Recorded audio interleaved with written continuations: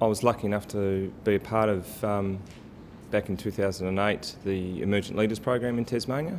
And through that met some key contacts through GCI, in particular Di Henning and Kerry McIver.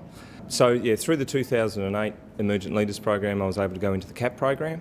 And the thing about the CAP program is working through and coaching people, but also looking at a bit of a change project to implement. Through that process I was able to take that back to the school and work through a series of conversations about change and how we would impact change, and how through coaching we would be able to turn that really good intention that we had into a result. That had significant change in what we did in the practice. It certainly changed the way I looked at things and the way I would lead and lead teams and lead others. And that's the start of the journey.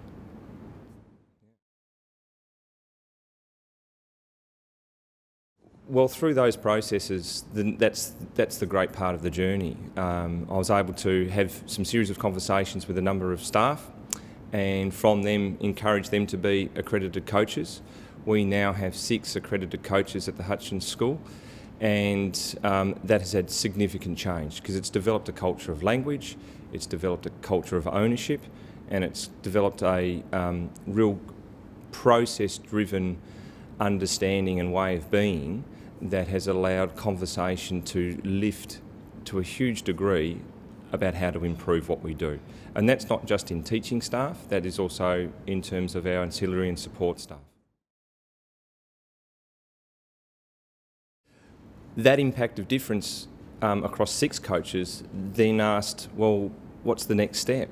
And that impact has really then worked through a range of opportunities that we've allowed 60 now staff at a peer coaching level, co-coaching level, to be trained and do one-day workshops, and has really allowed the ownership and the collaboration of staff to talk about improved practice.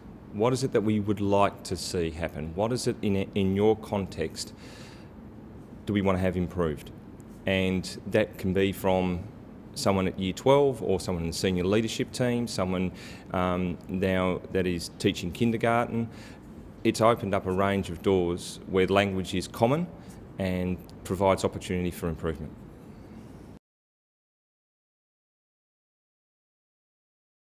What we've used in terms of the Australian Performance Standards for Teachers and the Australian Performance Development Framework, we've looked at that to say, well, here's a bunch of standards. Here is, a national set of standards that teachers across Australia are using, and through that process we've talked about a culture of improving, not proving. So we use the standards to go through that as a self-reflection tool, then as a conversation starter. So the data and the feedback that they get from those from that self-reflection tool is then able to turn into a peer coaching and other coaching sessions. So we use that data against the Australian Performance Standards for Teachers to drive improvement in teacher practice. What does it look like? What do they want it to look like? And how will they know when learning has really been achieved?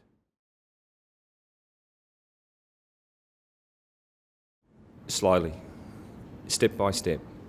The key thing about coaching and working through anything in change is that you want it to be relevant, you want it to be owned.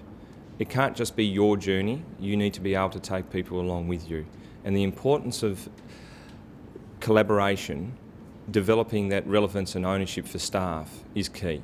So take those first steps really slowly, embed what it is that you know is right, and then share that vision so that other people can join that journey with you.